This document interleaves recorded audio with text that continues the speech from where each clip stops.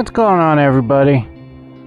I'm going to do a little review of these beautiful Alpinestars SMX-5 boots.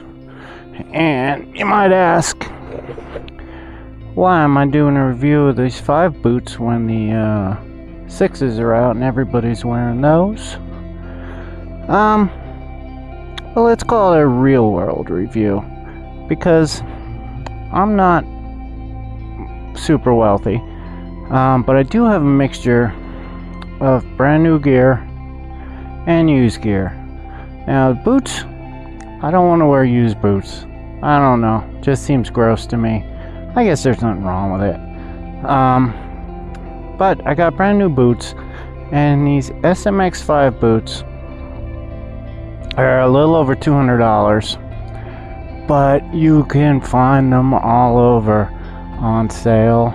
I found these for $100. Now that's saving about 150 bucks. And at first, these are size 13 and a halves. European boots come in half sizes. And I was very excited about that because I wear a size 14. These here Joe Rockets are 14. But 14's a teeny bit big, but 13 is too tight. So I always had to go with 14, because a little too big is better than too tight. But anyway, I got these at 13 and a halves, and it turns out they run small. So 13 and a half was too tight. If you're gonna order these, get a half size bigger. And if you do get them, or you find a deal like I did on a size that is a bit snug, hit me up in the comments. I have a way to stretch out boots like these without taking them to a cobbler. You don't have to take them to a shoe store or buy a shoe stretcher. I have a proven method of stretching these out a little bit. Now, when I got them, and like I said, I got big feet, but they're not super fat. I don't have giant wide feet, but they were way too tight back here. Like the top part of this heel, this molded plastic, was pinching in like that. And using my little trick, I was able to stretch them out. They were a little wide through here, or a little too tight through here, and I was able to stretch that out. Now, I've been wearing these every day for a few months now, and I absolutely love them. I love them. I thought I would wear them once in a while, like when I was going to ride really hard. Same thing with my leathers, but I ended up liking them both so much, and then being so comfortable, I wore them both all the time. Now let's see. Got some very strong Velcro in here that has not loosened up, you could tell, whatsoever. So, got a zipper, a little bit of leather in here. So you squeeze your feet in here. I put them halfway in, pull the front, pull it back like that, and it seems to help a little bit getting them in there. Once they're in, they fit real nice. They're super comfy. Like I said, this Velcro is really strong. A lot of times when I'm riding, especially if I'm stuck in traffic or whatever for a long time, I do that.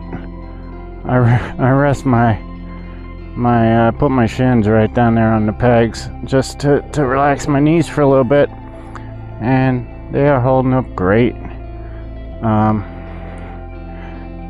These sliders over here, these come off, and those are replaceable.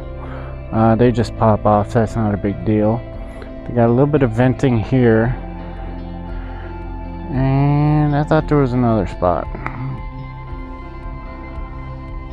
But anyway, that's another thing. I thought my feet would cook in these, and they weren't that bad.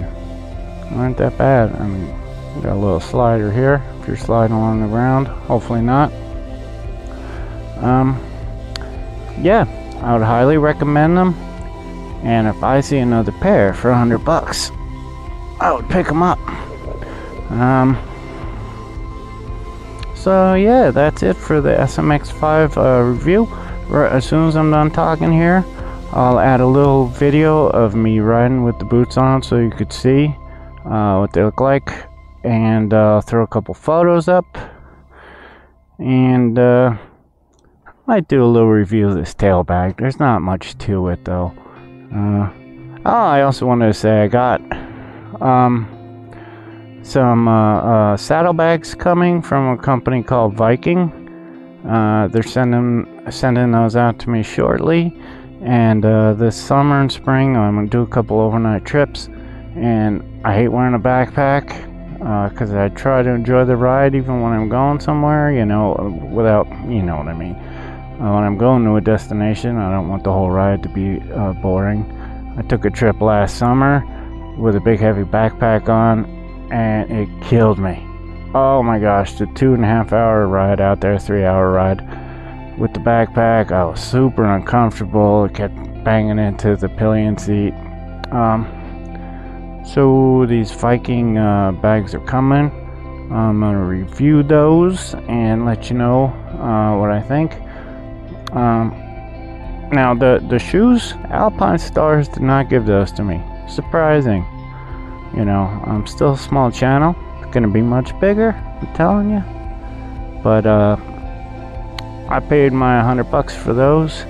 The Viking bags, they're sending them out to me,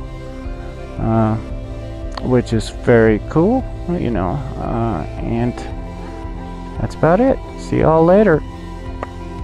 Broken out.